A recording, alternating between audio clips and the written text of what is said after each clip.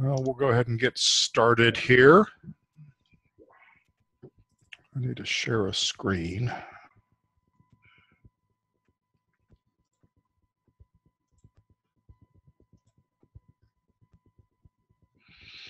There we go. Happy Friday, everyone. Welcome to the survival call. I'm going to stop here for just a second. We're going to make a quick adjustment.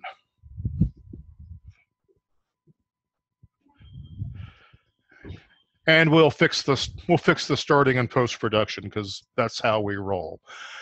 So as you see, I'll have a guest here with me in just a minute, but let me get us all started and we'll talk about how this all works today. Get my remote here. So as always, everybody's familiar with Zoom now. So if you got a question, use the Q&A box. If you just want to chat, use the chat box. I'll be responding to things in the Q&A box. If you want to talk, if you want to be put online, I'd be happy to include you, and you can ask your question live. Just raise your hand and we'll do that. We do have a guest today. We have a brave soul who's going to join us. We'll talk about that in just a minute. Well, let's talk about it right now. So my guest today is Matt Totaro from Event Tech in Baltimore. He's the general manager, and we worked on a project this year. Say hi, Matt. Hi, everybody. There we go. We worked on a project this year getting his website done. So I gave probably 3 bits of advice, and Matt did the rest, and he's going to tell us a little bit about that process. And I've got a wonderful set of questions, and I want to thank you for sharing your Friday and actually having to put on a shirt and everything at work today, as did I, because we don't usually do this on video. So let me see. So I mentioned that you reached out for me earlier last year. I think it was probably May or June. Looking for some advice about putting a new website together. Just give us the background here. Why in the world did you think you needed a new website?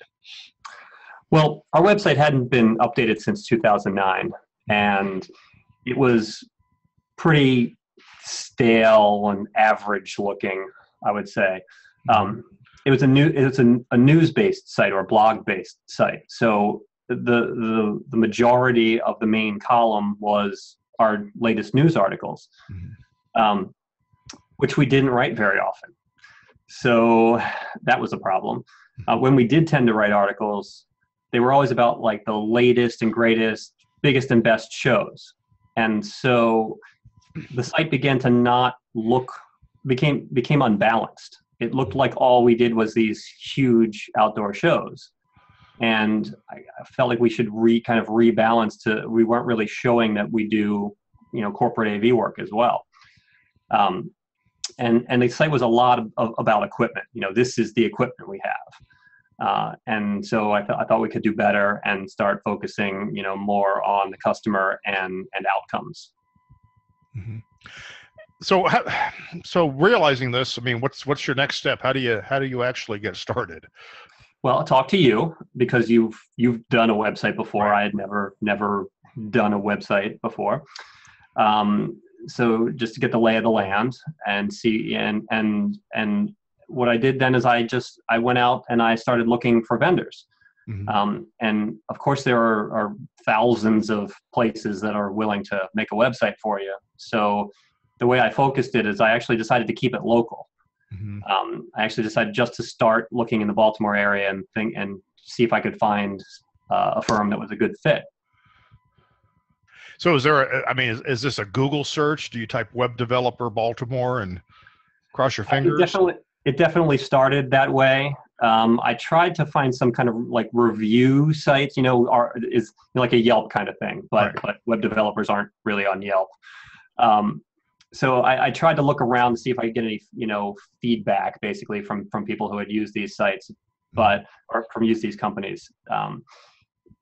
And that didn't really pan out so well. So, I mean, it basically it was a lot rode on the look of their own websites. If I was intrigued by what they had created for their own website, maybe they could do something good for mine. So let me ask you, I mean, did you actually look at developers' websites that weren't any good? I mean, I don't know if I'd say not any good, but there were some that were so much better. Okay. I was like, it was immediately appealing. Oh wow, if I could look like that. Yeah.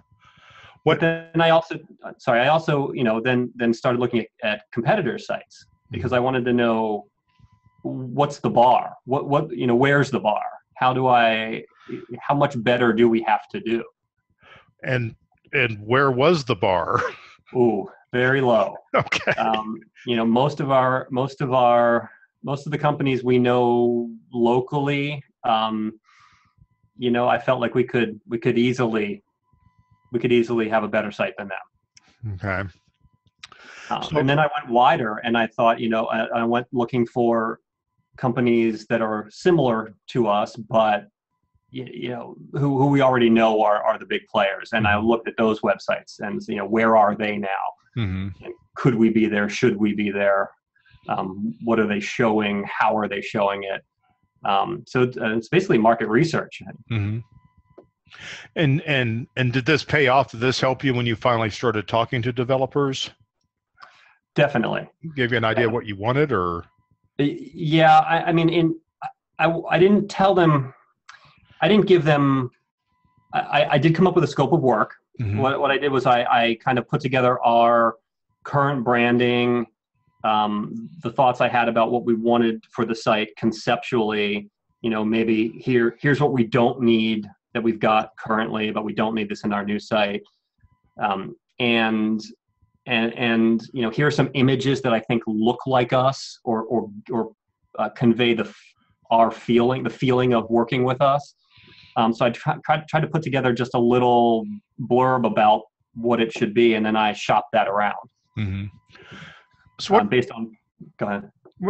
So what kinds of firms did you find? Was it the proverbial, guy working in his apartment who doesn't, get dressed every day, or were you finding fancy firms where you're paying for their super cool office space? Everything. Yeah. Because I guess it's, I found everything from, a web development firm that happened to be in the same building as a design firm, and they would partner, to completely integrated branding, marketing, development firms. And I actually, that's where I landed. I landed with a shop who could do everything in-house. Because there's a design element and then there's a development element, and those are not the same people. Is that correct? Correct. And I didn't go into this really knowing that. Right. But now I realize that. Yeah. Yeah. And so how did you vet? I mean, how many companies did you actually vet after you found them? 6. 6. Wow. Okay. Yeah. But I did a quick, I did a first cut on those 6 pretty quickly, based on their responses in my initial conversations with them.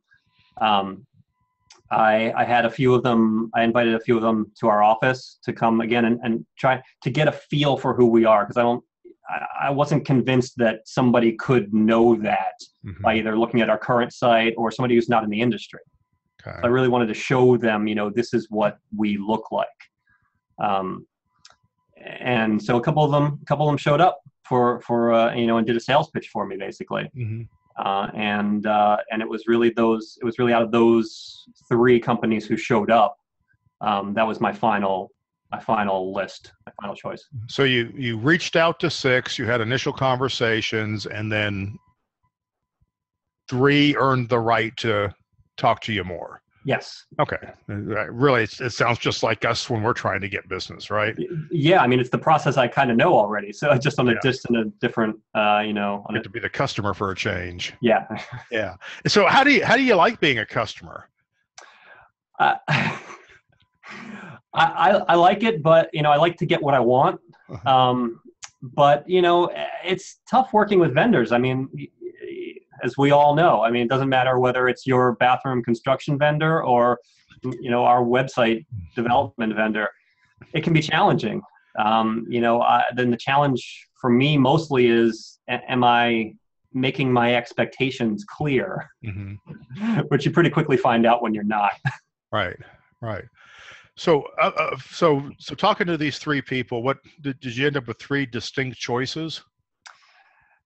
Yeah. Only one of them was the fully integrated firm, Mhm. and I had suspected I was going to go that way, wanting more service without going out and finding it. Right. Just having it available, having photography and videography and development and marketing all kind of in the same house. Okay. So basically, you got the general contractor who could sell you an outcome, to use Yes. somebody else's wording, Yeah. as and, opposed and they to. wowed they wowed me on their sales pitch too. They Uh-huh. brought examples of what they had done, Mhm. for other customers. And it's funny, the thing that actually sticks in my head is they showed me a branding book. Hmm. Said, okay, here's what we would give you if we did this kind of branding service for you. Right. And I was very impressed. It's something that we've wanted for a long time. Basically guidelines about our brand and how it looks. Oh, so basically, here's how you use the branding elements. Absolutely, and, Yeah. and everything from font, colors to here's what to do and here's what not to do. Examples of what not to do. Right. And so you could use this information. And I know you got a new logo done, and now you're doing email signatures and Yep. letterheads and other branded items. Yep. So I can hand this to an art director or somebody else. If we go out a house, I can hand this brand book to them and my pile of branding assets and say go, and not worry that I'm going to get a pile of crap back. So this approach, did they work with you on your business strategy as well, or did they take time to understand what you were trying to accomplish? They definitely took time to understand what we were going for. However, it was a little bit of a struggle to get there. Mm-hmm. Our main point, our main concept for the site was, we want this to, when a customer comes to our site, we want it to look like their event. Mm-hmm. And so we should be showing a variety of events and not and kind of everything from the customer viewpoint. Right. And the thing is, they didn't quite get it, but initially, but we worked together and got there. Okay. Yeah, I remember a couple of times when you reached out to me for some guidance. I hope that was helpful. Absolutely. What assumptions about the process just turned out to be wrong? Well, that somebody else could write our content. Okay. That's a big one for me. We actually went through a few different content writers. Mm-hmm. One I kind of had to say, the first one didn't work out at all. I had to say, I need someone new. Can you please put someone new on this for me? Okay. The second content writer did pretty well, got some nice stuff going, but nothing that didn't need a complete final review, let's say. Mm-hmm. Right. There were some gems in there, but overall, what they came up with was way too much content. And so my big kind of final edit up to the launch, I got rid of probably more than half of the words that were on the site. Interesting. Okay. Yeah, because I mean, we don't want to read too much on websites, so that's probably good. And we're showing your website now, and we're going to click through a couple of things here. Matter of fact, this is probably a good time to do that. Let me give you my feedback, because I actually like your website. I look at way too many websites, and I have some opinions. First of all, there's different type. I'm old school, I'm over 50, so I'm looking for websites that have navigation on the top. That's what I'm comfortable with, because that's the way we did it back in 1991 when Al Gore invented the internet. But nowadays, websites work more like a catalog book, and you basically scroll down and see things. And so when we get to your website and we start the scrolling process, we have a transformative experience. I mean, we're seeing things. We have the background scrolling. We quickly get to a client testimonial, which I won't play, but I encourage people to do because it's good. This is a good one. I would hope you'll have more at some point. Did you have to go get this shot? Was this shot specifically for your site? We shot it. So we decided that as we were getting close to the end of the kind of site development, that a way to instead of asking the marketing company to do it and waiting, and plus we wanted to put our account exec, the person that interacts with these people, to be the interviewer. Okay. So we basically just went out, or we did a couple practices in the office here, and then went out and shot this one. And then we shot 2 more that are being edited right now. Good. And one of the questions in the segments that we're going to do at the second half of the show, I'm going to talk about testimonials from clients and the questions you ask and some formatting things. So maybe you'll hang around and chime in on that. As we scroll down here, we've got call to actions everywhere. So the just press play, which is kind of your tagline at the front, your brand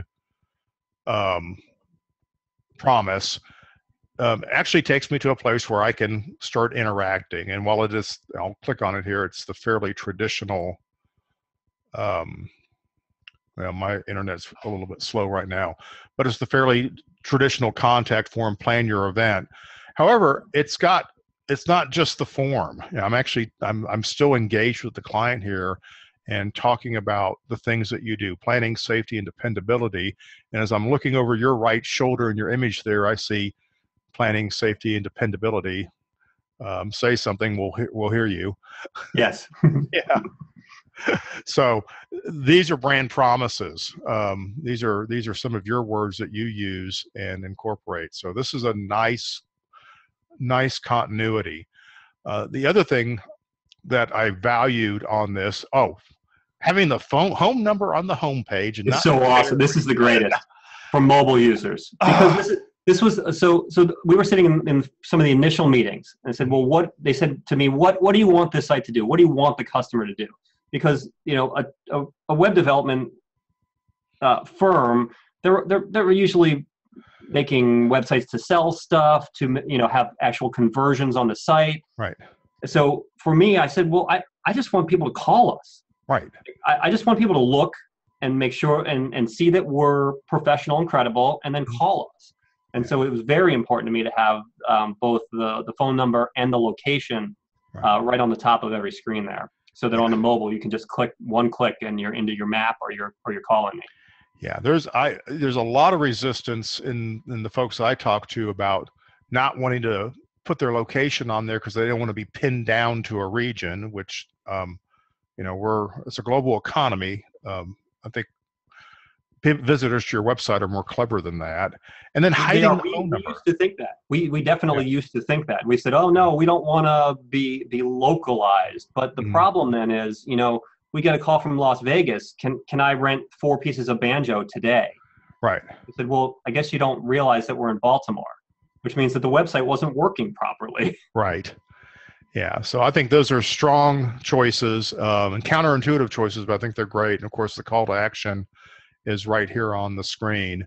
And then I want to click on something that's important to me is who we serve.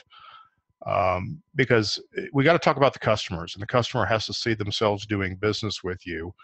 And you snuck in the indoor and outdoor events differentiators here. But the important thing is you talk about who we serve. And so you've got meeting planners, and you've got an appropriate photograph. You've got you're talking about in meeting planner language, the challenges that they have and how you help, which I think is great. And then we got experiential marketers, get that call to action in there with the phone number, love it. And then producers and promoters, venues, B2B, we understand how to do business with you. And a visitor could, basically get in and one click, verify that they're with the right company. Right, see themselves. Yeah, and see themselves. So now maybe they will call that phone number, or maybe they will use that form. They're confident now that they're not phishing. They think they know who they're talking to. So I think this is a wonderfully executed site, and I think you chose well. How long did this take compared to what you hoped it would take? I hoped it would take 3 months. It took 5. Okay. Mainly my fault because of kind of how I structured the process. I had a window of basically free time before a busy season, and I thought, okay, let's get this started. Well, that's great, except my participation in the front end is very little. A couple meetings here and there while they get things developed. And it's not until the back end when they really need me. Let's edit the content, let's get the right images in there. And I didn't really think about that. And so we got busy, and then they needed me, and then they had to wait. Which meant I had to wait. And would you mind sharing what it cost, and really in terms of what you thought it would cost when you started out versus what it really cost to get what you want? Sure. I think I had a pretty good handle on it. The site itself and kind of everything that went along with it is about $40,000. The thing that I was upsold on almost immediately was rebranding. Right. We sat down in the first meeting, and the art director, looked at me with disdain and basically was like, "Your logo is crap."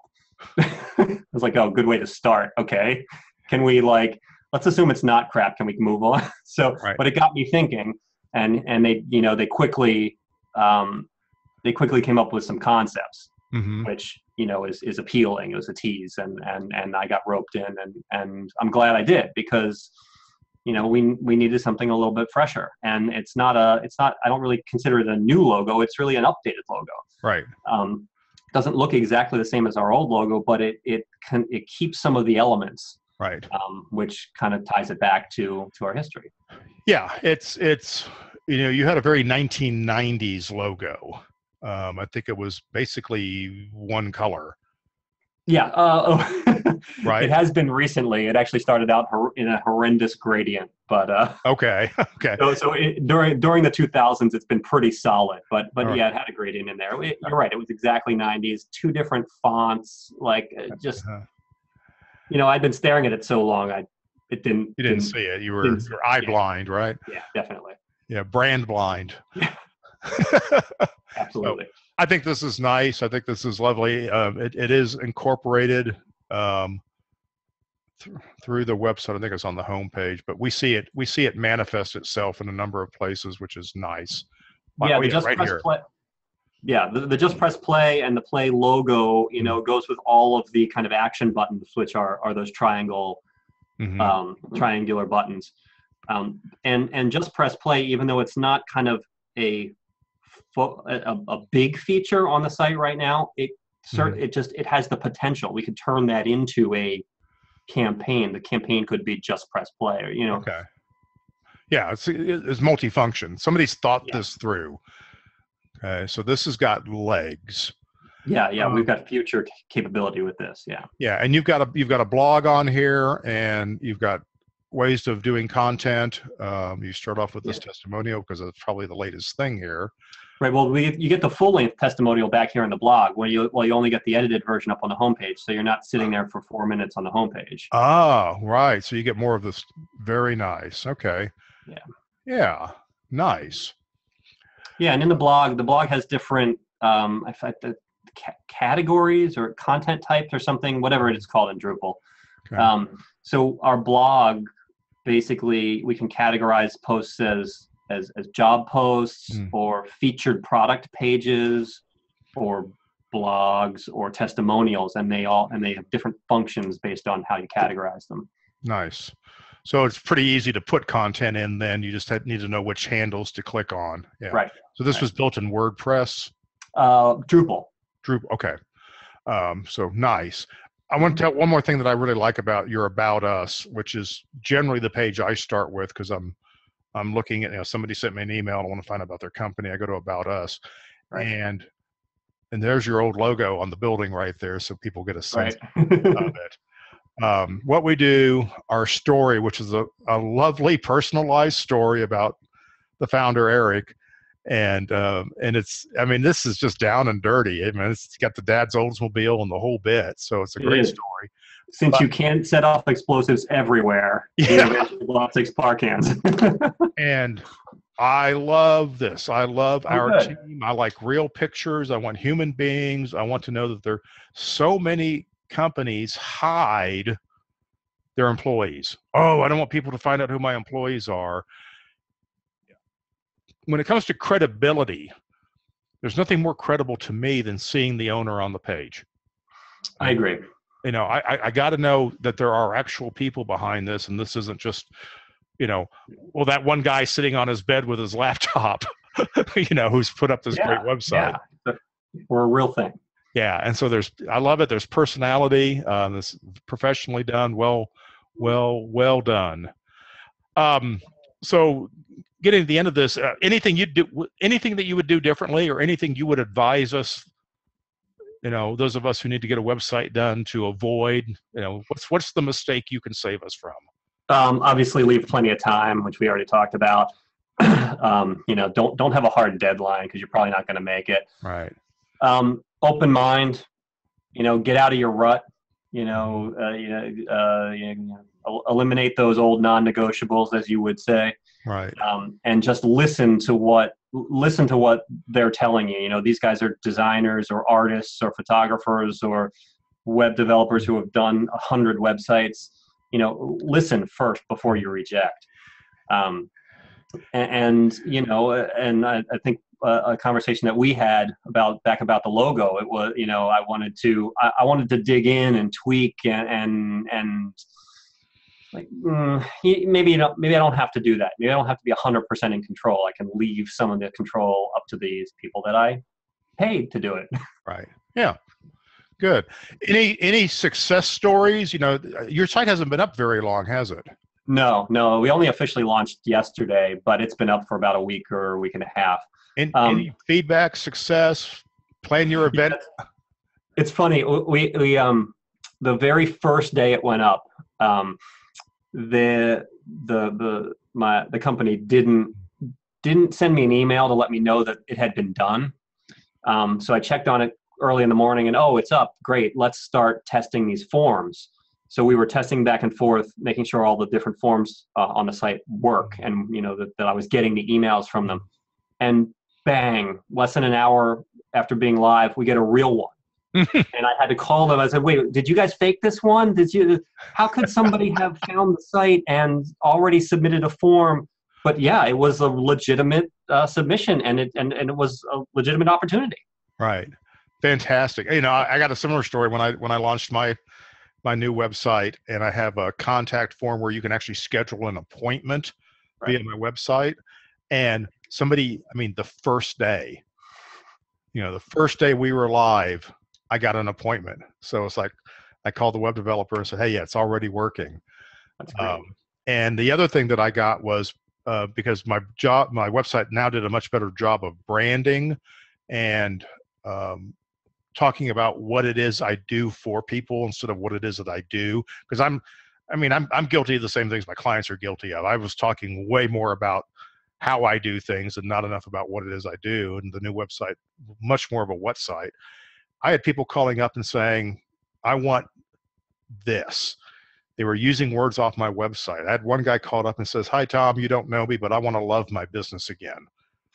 And that's something that was lifted right off the website, because that was a value proposition. So it's amazing. If you get the professionals to do this for you, you know, the outcomes are amazing. So well done. Thank you. All right. If you'll hang out and hang with me, I'm going to go through some more content, and feel free to pipe in and make some comments, because it will, well, it's stuff that you've just been through. So you may have some comments or something to add to this. All right, here we go. So I had some questions sent in, which incidentally, some of them align with what we're talking about. One of them is press releases. And actually, Matt, I think this is your question. And he says, it is. It's funny. Yeah, I am being advised to write a press release. I'm announcing our new website, and I'm not sure how I feel about it. I think I'd rather get some people to the site by writing some original content on social media, linking to the site. What do you think? Is there a value in a press release? So what is it you think a press release is that told you didn't want one? This is, this is just me in my bubble. That's what it is. Yeah. It's like, well, this sounds stupid. Like, who really cares that I launched a new website? Like, shouldn't I just announce it on Facebook and then be done with it? Ah, okay. But you convinced me, and we did a couple edits, and then I had, we distributed a press release the other day, and we'll see if anything comes of it. It'll get you. Well, you'll get some traffic. It used to be press releases were how we got news, and press releases predate, the internet. Obviously, they've been around for hundreds of years. And back before we had web presences, we'd actually get press releases in the mail, or later on in the fax machine. And that's how you could announce things. So the idea of a press release is old-fashioned, but the application today is much different. It's all electronic. It's all about pushing information out through different web vehicles, and it's other people helping you push information out. They're providing information which drives traffic to their website, which helps them sell ads. So there's this whole circle of life thing going on with media and money that you can figure out. So here's what we need to know about press releases. So if you've got that old prejudice about a press release being, well, who gives a, it's just a blog post. Just think of it as a blog post. Okay. It's just a piece of thing you can put on your website, but in issuing press releases, you're going to send it probably as a Word doc or fill out a form on some other site. We used to call them magazines. They're now e-publishers. Most of them have forms for accepting press releases, or you email something to the editor and they'll process these for you.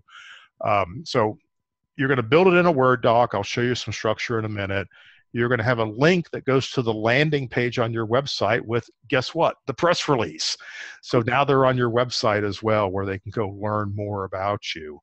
And you can press release about just about anything, employee hire, a new product, anything that you would put in a newsletter as an announcement. A press release is probably a better vehicle for it. If it's something that's going to help your brand, help market you, help people understand or notice you. If you have a new piece of intellectual property, a new product, if you've accomplished something, you did structure at the, inaugural events, that's something that you probably would talk about. I got a press release today from another client of mine, GoVision, who does the LED screens at the inauguration and has for several inaugurations. So, that's, you want to toot your own horn, here's how they did it. So lots of good reasons to do a press release. And the structure looks like this. Now, you can Google press release structure and you'll get all the templates you ever want. It's real simple. You're going to give a suggested title. The editor that you submit to may alter the title. But if you suggest a title, basically they're lazy. They're going to use it. So make sure the title encourages people to learn more. Send your company logo. They may or may not use it, but at least they have it. And they're looking for ways to make your announcement more attractive. Pictures pull people in. So if you don't have a photograph with a press release, at least the company logo is going to pull people's eyes in. You're going to have 4 paragraphs or 4 sections. Section 1, company name, announces, and explain what you're announcing. Straight terms. This is basically the above the break. Tells me most of what I need to know, and whether I'm interested, I can click. Include a landing page link in that piece so that somebody can click on that and go straight to your page without reading the rest of the press release. Second paragraph. Talk about, so you've made the announcement. Now, provide an insight or a third-party quote from a customer, a user, a partner, about why this announcement is important, or what does it mean to the industry, or whatever it might be. Section or paragraph number 3 is somebody at your company, CEO or other key player, quoting about this. So I got 2 quotes, third-party validation coming from the kingpin, and then the final thing is the about thing, and we've seen these before. And it would say, EventTech is an event engineering company in Baltimore, Maryland, and we do these things, blah, blah, blah, blah. It's boilerplate. You'll use it over and over again and slip a photo in. It's that simple. I mean, it's 250 words, folks. It's not that hard to do. So the next question I would probably get is, where do I send that? Many of you got, everybody on this call should have gotten an invitation for the Stimson Group library, digital library. And I believe one of the content pieces I have on there is a list of press release contacts that you would use for the live events industry. It's basically the 3 main publications and a couple of websites. It's probably all you need to know to get started. Plus, since it's a blog post, you can share it on your Facebook page or via LinkedIn or however else you want to do it. Plus, you can drop it in the newsletter. You can get your employees to like it or share it on their Facebook or LinkedIn pages. Get a little bit of traffic on it. How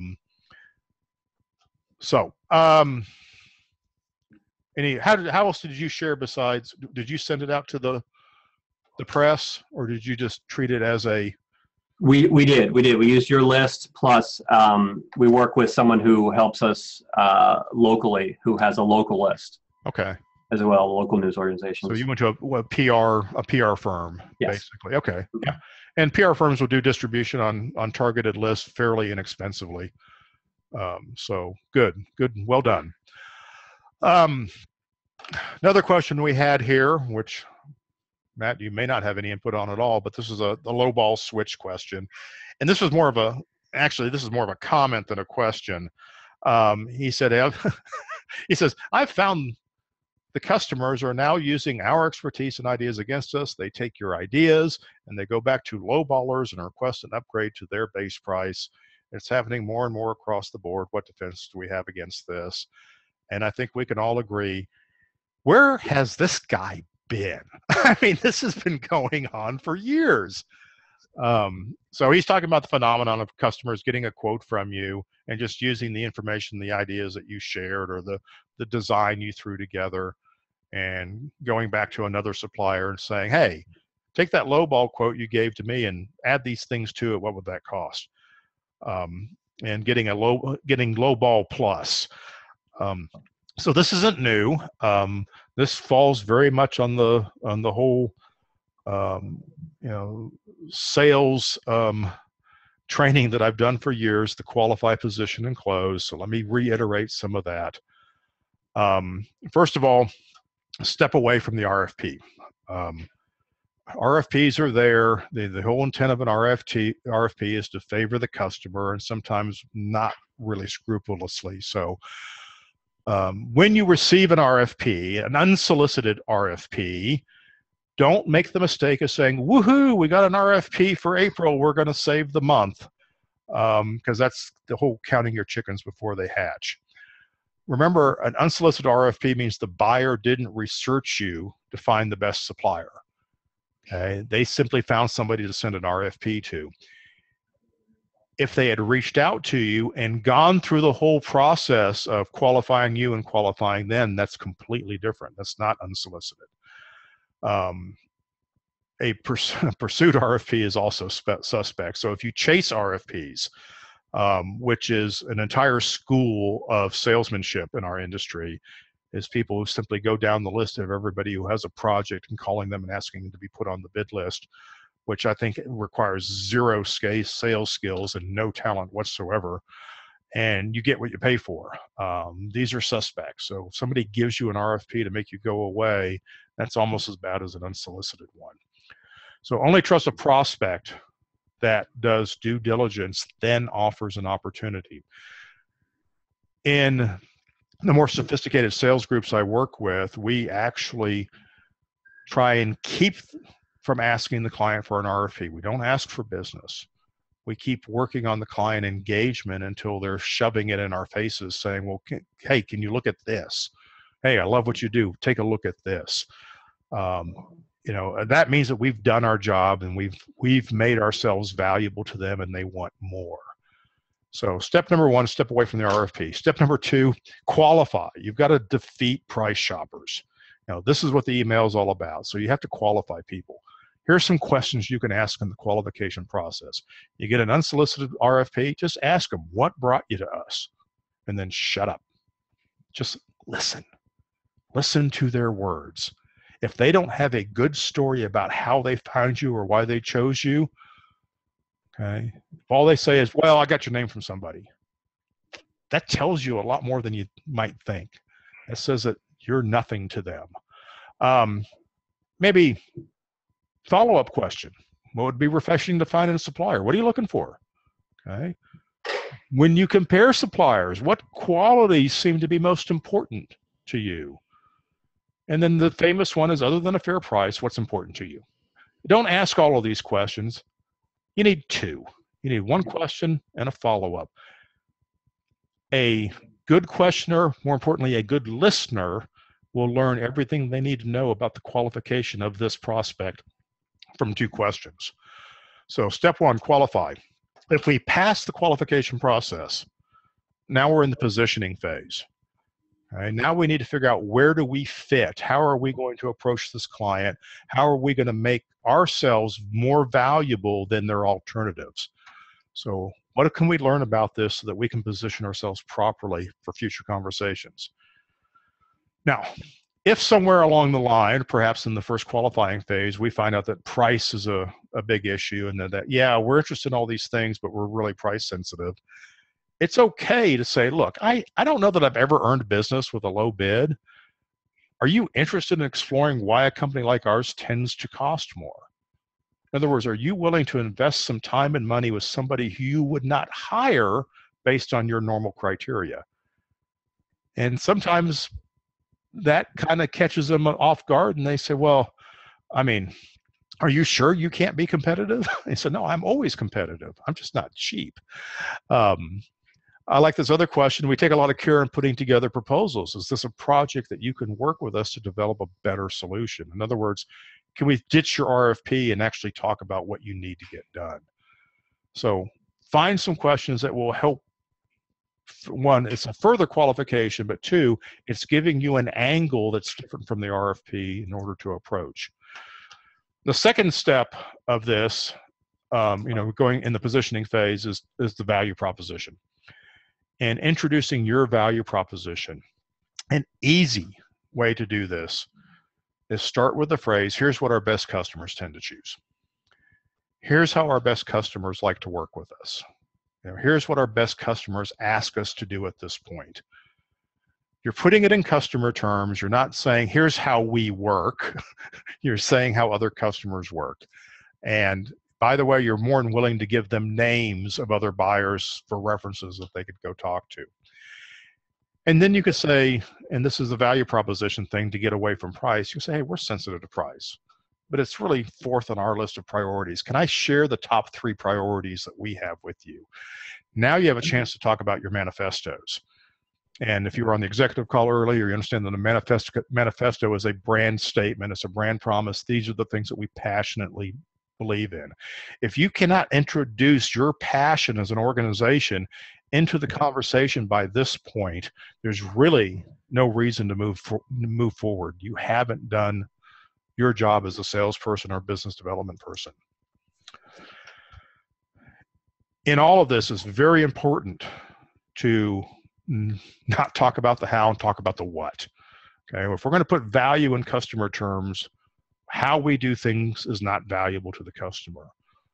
What the things that we do for the customer is important. So don't talk about methodology with prospects. It's too soon to talk about methodology. If they're asking methodology questions, the proper response is, help me understand why that question is important right now. Okay. Don't you also need to understand that we are qualified to do this business and why? And we have all the time in the world to talk about methodology later. Or I can give you examples about methodology, but then we pivot to talking about outcomes. How can I introduce you to the team? I'd love to talk about methodology. Here's who I would bring to that meeting. Who in your organization would join that meeting to make sure it's productive for both of us? Okay, these are all good pivots that will get us talking about outcomes. And by the same token, we're taking that bow tie effect and we're turning it into a diamond, getting from the one-to-one to the many-to-many conversation. Stories are a very good way to talk about what. I use stories a lot when I was selling in the early days, because most of back when I was selling in the 80s and 90s, people wanted to talk about price. Technology was important, and so we used the changing technology as a pivot point. And when the client talked about price, we switched it to a better result.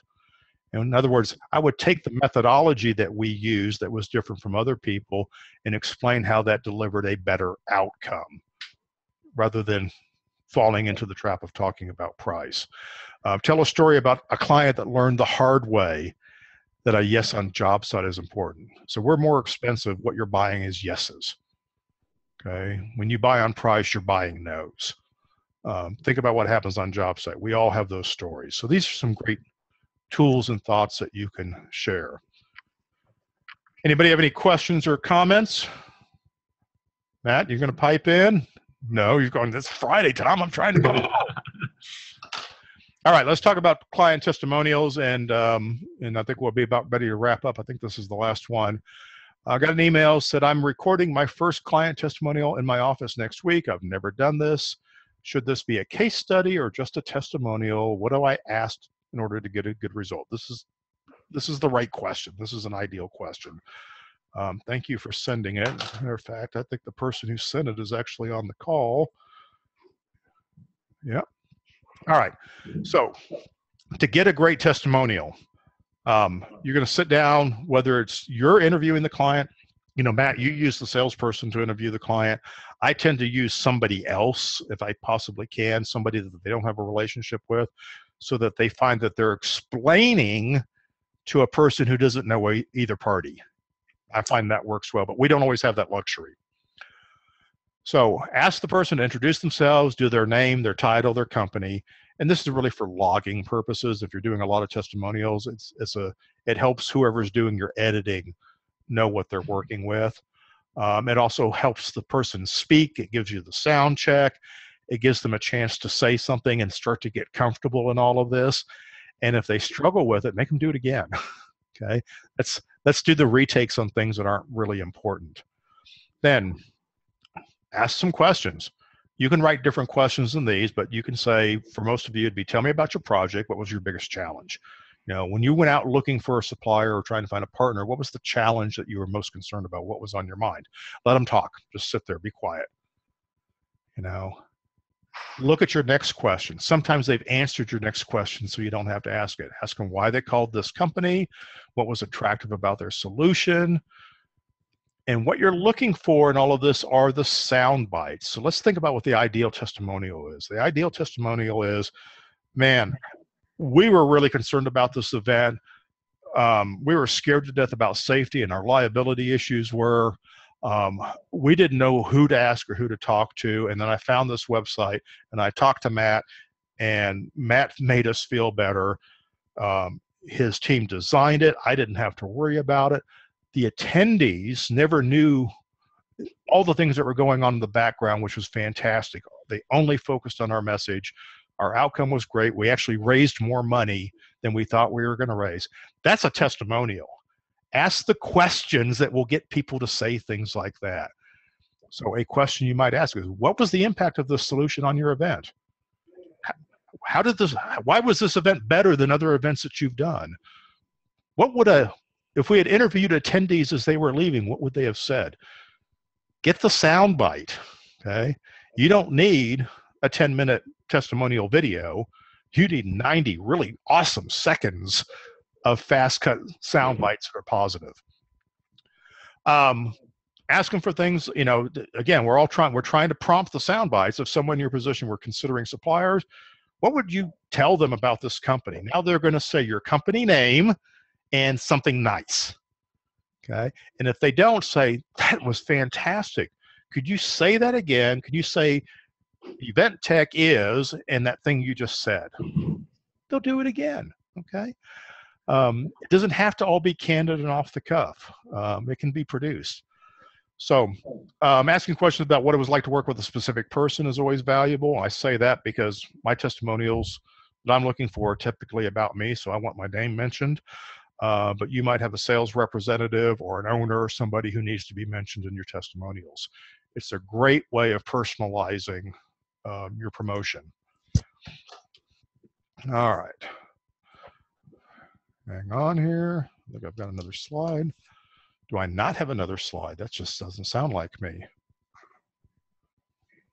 There we go. All right. If you're going to do a video case study as opposed to just a testimonial, here's the structure. You've got 5 parts. You talk about the challenge. Okay. In other words, here's the background. Here's the problem we were trying to solve. Talk about the solution or the intervention. If you're going to do a client testimonial, it would help to have the client talk about this and then have a representative of your organization talk about it and then edit the two together. Okay? Think about how you might see a newsreel work. So the client talks about the challenge and then one of your people talks about the challenge. Talk about the solution and the intervention. Talk about results. That's where you want to spend most of your energy. Talk about the impact. Cut a few images of the event in if it's an event or an installation. Then you want that testimonial statement. We don't need the whole 90 seconds that we shot as a standalone testimonial. We just need that phrase. We need that sound bite about the testimonial statement. And then there's the call to action. Now, we can't always get our subject to create the call to action, but sometimes you could say, you know, what would you tell somebody in your situation? And they're going to say, well, call Matt. Okay, that's a call to action. Now you got a place to put Matt's phone number, put the website name, finish the call to action. This is now a standalone piece. It can go on your website as a case study. It can go on your YouTube page. It can be shared on your Facebook. This is a standalone piece that ends with a promotion. You know, very, very powerful stuff. So, notes to videographers. Everybody knows 2 jobs, right? There's an video or there's an audio. I learned this the hard way. Get 15 seconds of silence in the room. Just ask the person to sit there quietly for 15 seconds while you record. It comes in real handy later when you're doing editing. You want B-roll. B-roll is great. We get tired of just staring at a talking head the whole time. We want to get an establishing shot of maybe your building or perhaps their building or the event. We want to see the interviewee maybe doing interactions with other people. We want to see them from different angles so that we can change it. We can do a 1-camera shoot, but we're going to go ahead and shoot the other angles so that we have something to cut in and out of. Get some candid B-roll. Just have an informal conversation with 2 people and catch them talking, and we can take the voiceover above that. So there's lots of things you do. It gives your editors a lot of choices. It makes the video more dynamic and professional, and it doesn't take any time at all. Just make sure you send a list of expectations to your videographer, especially if it's somebody who doesn't shoot these for a living. All right. So we're about out of time here. Any more questions? Matt, you got any comments on testimonials from your experience? We used a very similar set of questions and got great results the first time. The second and third ones went really well too. So we're sticking with it's like 4 or 5 questions. But I definitely want to start catching some B-roll and some candid stuff too. So those are great tips. Thank you. Thank you. So yeah, I look forward to seeing the more testimonials showing up on your website in the months to come. So, all right. Just a reminder, hey, I do other stuff, actually, you know, consulting and things like that. So check out my website, give me a call. I'd love to talk to you. And of course, this will be available archived later on today. You'll be able to pick it up on the archive page that we use for the survival call. And it's also going to start being populated on the digital library, so you can find it there as well. So we've got a lot of fun coming up with the library. I'm looking forward to more of you trying that out. Matt, I want to thank you again for joining me today. This made it a lot more fun and interesting. I hope you had a good time. I did, definitely. And thank you for the opportunity. And thank you for the help. You're welcome. Great job on the website. Thanks. All right, everybody. That's a wrap. It's a weekend. You have my permission to go home early. There you go. All right. Talk to you soon. Bye, everybody.